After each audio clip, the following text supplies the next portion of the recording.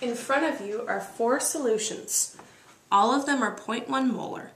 You have HCl, CH3COOH, NaCl, and C12H22O11. We're going to be testing each solution for its conductivity. So on your paper, make a prediction about whether each solution will or will not conduct electricity and include a reason.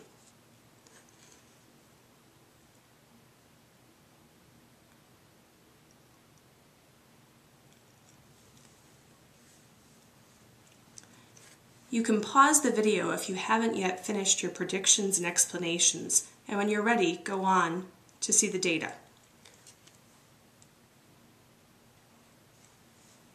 So now we will test the HCl. Record your observations for the HCl. And now the CH3COOH.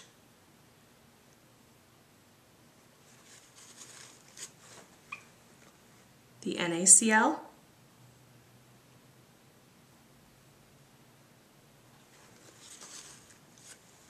and the C12H22O11.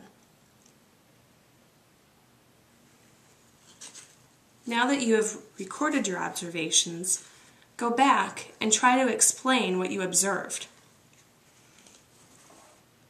We're going to collect one more piece of data.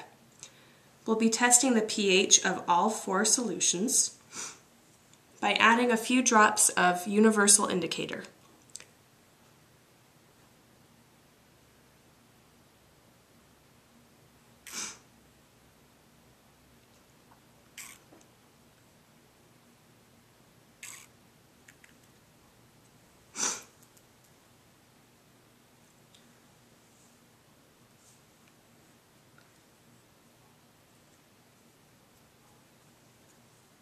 These 2 solutions seem hard to differentiate, so we'll use a piece of universal indicator paper.